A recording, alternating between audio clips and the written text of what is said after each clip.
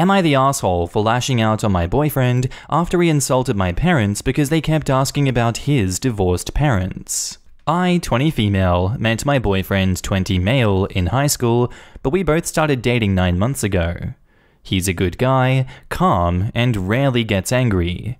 His parents aren't the best. When he was a kid, they were always busy with work, so he used to be left with his grandma, and whenever they were together, they fought. When my boyfriend was 17, his mum caught his dad cheating, and that's when the divorce was finalized. He doesn't like to talk about his parents. My parents, on the other hand, are happy together. So about 1 month ago, my boyfriend met my parents for the first time. My parents are the old school type. They think that divorce is selfish and it destroys relationships and your image in society, so it went well until the topic of his divorced parents was brought up. My parents were surprised, so they kept asking more. Like, why did the divorce happen? How did he feel when the divorce happened? Why didn't he stop them? Etc.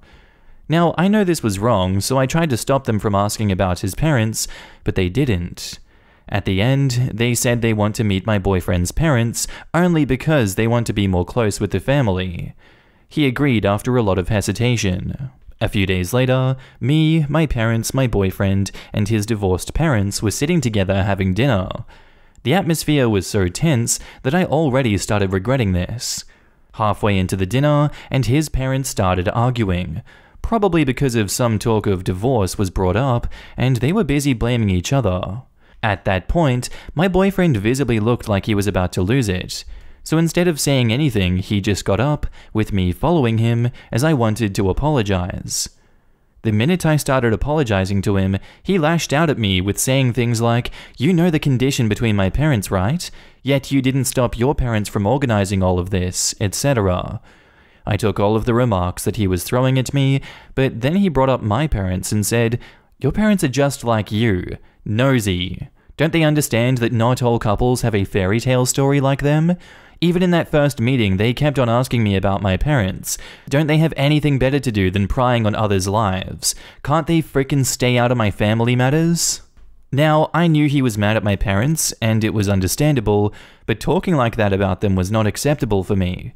So I argued back by saying, "Don't speak like that about my parents. They just wanted to know more about their only daughter's boyfriend. It's not their fault that your parents' relationship is effed up." And after like 15 minutes of arguing, he left along with his parents. It's been almost 2 weeks since me and my boyfriend have talked with each other, and now I'm starting to question whether I was the wrong one. My parents say I did the right thing, but my friends say that I went a bit overboard, and now I'm confused. I want to know whether I was really the one at fault. So Reddit, am I the asshole? And edit, I would like to add that this guy is my first boyfriend ever, and I am very open with my parents. I.e., they know everything about me, so they would obviously like to meet my first boyfriend and his family. I am his girlfriend too, and his parents also agreed for the dinner. They said that they would love to meet their son's first girlfriend and her family. They hate each other, but not their son. So all the people who think that the parents forced the other party to come, no they didn't. It was a mutual decision. OP has offered the following explanation for why they think they might be the asshole. I feel like I might be the asshole because instead of talking calmly with my boyfriend, I lashed out at him, which just made the matters worse. And now in the comments, "You're the asshole. Your parents were out of line and you took their side. Your boyfriend is correct about your parents. How the hell was your boyfriend supposed to stop his parents' divorce? Your parents are also out of touch with reality. You're the asshole. Your parents were rude and invasive, and you allowed it to happen despite knowing how he felt, and then berated him when he got predictably very upset with you? Lol? WTF? You're the asshole for defending your parents' behavior. It's one thing to say, "Please don't swear at me, I can't control them," but you are actually defending them. His parents' divorce is no one's business. Your parents are rude and an embarrassment and deserve to be cut off by boyfriend and his family. Everyone sucks here. I don't understand why you and your boyfriend allowed this to happen. No is a complete sentence. You're the asshole. How is this a question? There isn't any trying to stop your parents from asking questions. How about this? Hey guys, it's not your business, and the topic is obviously making boyfriend uncomfortable, so stop. There is nothing wrong with them trying to get to know him, but that's not what they were doing. They were sticking their nose in another family's business. You are lucky your boyfriend is as calm as he is. My response at the first dinner would have been, my parents' relationship is none of your business. Stop asking about it like it is, and if I caught any lip about it, I would have left without another word. Your family needs boundaries. Also, abso-effing-lutely insane that you all thought that it was a great idea to have a divorced couple over for dinner. Yeah, what could go wrong, right? Also, you're right. It isn't your fault his parents are divorced, it is your fault that you're a shitty partner, and you actively made the whole situation worse for him. Good job. And now, onto the update. Hi everyone, it's been a week since I made that post, and I've been recently getting messages asking me about what I did next, so here is an update. Since 2 weeks, I was busy with college events, so I didn't get time to call him. But after I made that post and read every comment, I started realizing how wrong I was. I felt horrible for not understanding myself that I was the wrong one. I decided that now I have to meet him to apologize, so I called and requested that I needed to see him. He just said okay, and we met at a cafe that evening. When he arrived, he just had a blank face, which made me realize that things will never be the same for us. I apologized to him for everything. For not stopping my parents from asking questions about his parents, for letting them organize that dinner, for lashing out at him, and for not apologizing earlier. Also, I felt like after this, his feelings for me must have changed, and as some of you said, I realized that I may not be the one for him, and he deserved a better girl who could understand him more clearly. So I added that if he now hates me and wants to break up, then it's okay. He finally spoke and admitted that what I said did hurt him. He said that he didn't like talking about his parents, but he didn't say that to my parents because he wanted them to have a good impression of him. He thought I would understand him, but I didn't. He also apologized for yelling at me. At the end, he confessed that he doesn't hate me, but the love that he had for me has decreased, and that if we continue being together, it would only hurt me because I still loved him, but he wouldn't be able to return the same love back. And he didn't want that. To be honest, that sentence did hurt me because I still love him and had a tiny hope that we would still be together. Sorry, I know this is selfish, but breaking up with him was the last thing I could do after all the pain he suffered because of me. So yep, we officially broke up. He said that we can still remain in contact, but I hope we don't. I also confronted my parents and told them what they did was extremely insensitive. But they said that as parents, it is their right to know everything about their child's partner, and that it's good that we broke up because since he came from such a troubled family, they were worried that the same would happen with me if we both get married. I was bewildered because I didn't expect my parents to think like that. I told them that if they continued this behavior, I would stop introducing anyone to them. They were angry, but agreed. So yep, that's it. I also want to thank all the Redditors who were honest about how wrong my actions were. I am truly thankful to all of you, as it made me understand my fault, and I will try my best to improve myself. I also hope that my now ex-boyfriend finds a girl who would understand him better, and he stays happy. Thank you. And now in the comments, shocked Pikachu face. You took 2 weeks to call him, and you apparently love him? Clearly not as much as you think you do. Yes, you're right. If she really loved him and wanted to make up, she would have made time. This is what I took from this. If she had called that day, maybe she'd be able to fix things. Apparently her boyfriend wasn't important enough to call right away. OP is not ready for a relationship. You should probably reevaluate your relationship with your parents, especially the relation to your personal life and how much about it they know. Otherwise this or something worse will happen. OP, I think you've taken a real lesson from all of this, and that is to be applauded. A ton of other people would have dug in and argued about why they were right, and the rest of the world was delusional.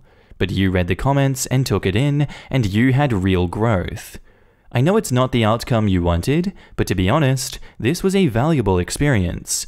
You saw firsthand how your parents treated your significant other, and how your significant other's boundaries were not respected in the name of protecting you. Hopefully this is a wake-up call for you that your parents suck. I like the part where her parents think that he's the one with a troubled family. Their ability to respect boundaries and not pass judgment is non-existent. They are so smug and just over the top with their intrusive and unwelcome examination of guests. And also, since the parents believe you shouldn't get divorced because your social reputation will take a hit, I wonder at the state of their own marriage. We can't be sure that it's happy fairy tale days. Better to be happily divorced than unhappily married. Why didn't he stop them divorcing? What was he supposed to do? Steal the paperwork? No, he was supposed to find his long-lost twin at summer camp and set up an elaborate ruse to make his parents realize the love they've always had for each other. Wow, OP, your parents must be fun at parties. Hi, nice to meet you for the very first time. Do you have any trauma you don't want to talk about? Excellent, let's talk about it. Let's pass every frickin' detail until you hate us and it literally destroys relationships. This will be the topic of conversation for the next 3 hours, or until you have a panic attack, whichever comes second.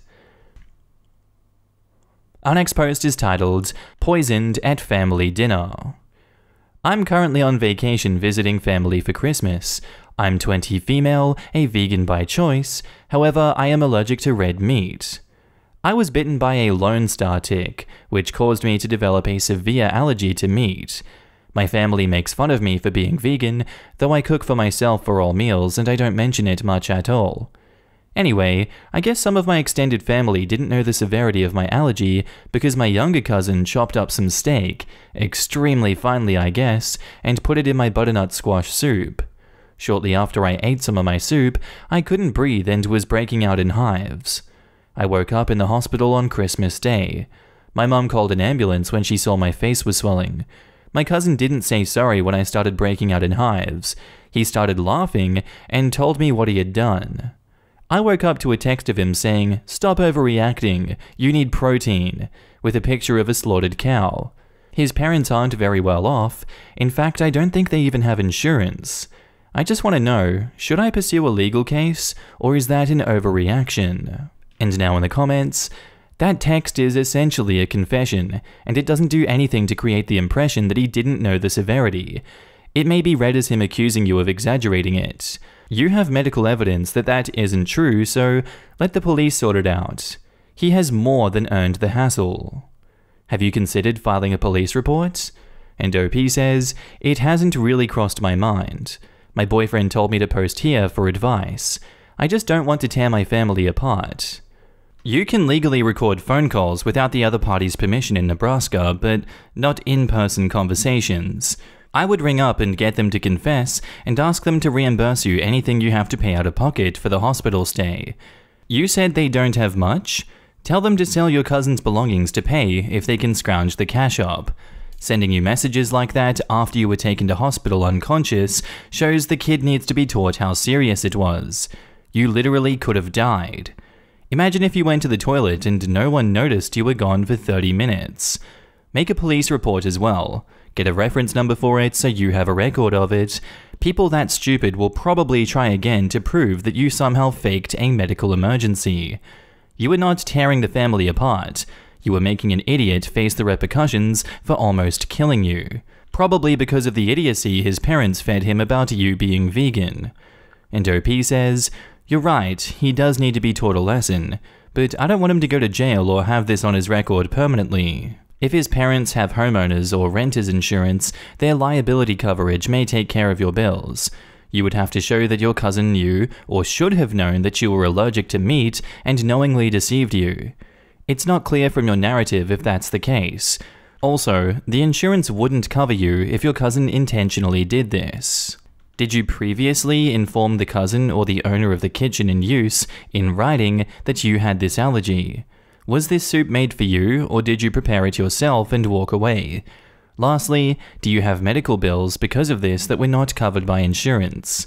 And OP says, yes, everyone in the family knows I have a meat allergy. I just don't think he thought that it was very serious, or he thought that I was just an annoying vegan pretending to be allergic to meat.